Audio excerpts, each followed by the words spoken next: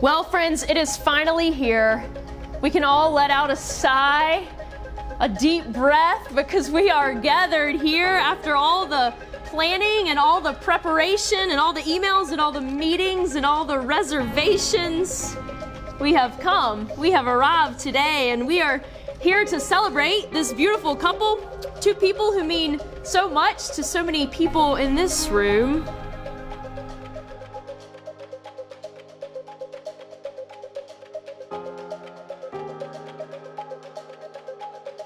I've been waiting for this day for a very long time, and from the moment we met, I knew we had something special.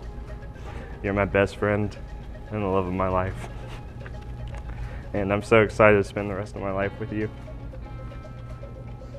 And no matter what obstacles come our way, I know that we'll overcome them.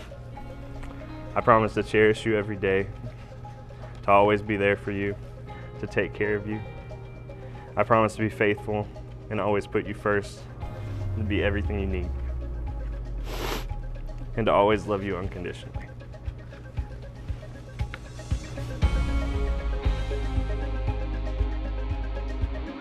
I gave you my heart 10 years ago, and today I gave you my life. I love you, and I can't wait to continue this adventure.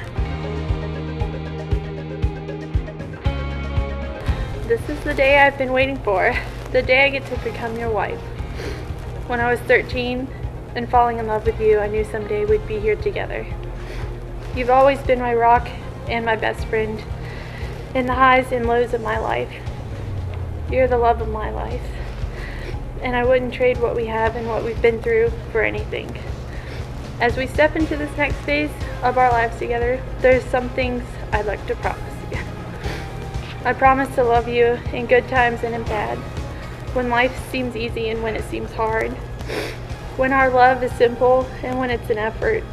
I promise to encourage you and inspire you, to comfort you in times of sorrow and to rejoice with you in times of happiness. And most of all, I promise to love you unconditionally with all of my being, as long as we both shall live. I love you so much, and I'm so excited to begin the rest of my forever with you. I now pronounce them to be husband and wife. Joseph, you may kiss your bride.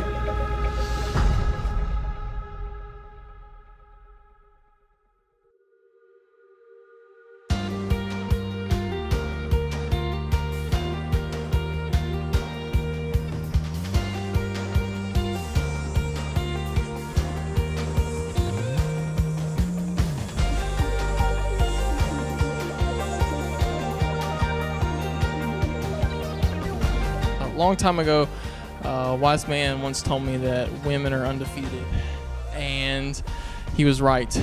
But in Joe's case, I want to say that I think in this with Kaitlyn that you were the true winner.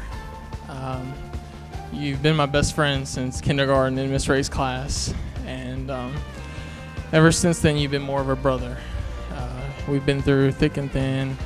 You've always been there for me, and when I've needed you most, you were always there to help.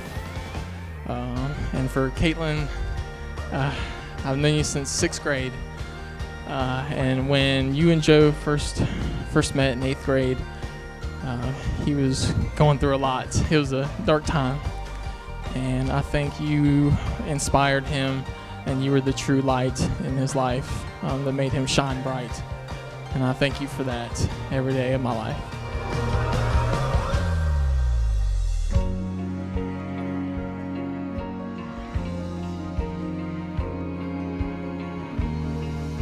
Chase after a love that looks like this. Love that is always patient. Love that is kind and never arrogant.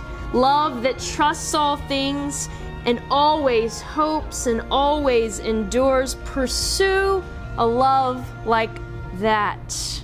Pursue a love like that. It reminds us that this kind of love is something that we have to go after and that we have to keep it. It isn't just given.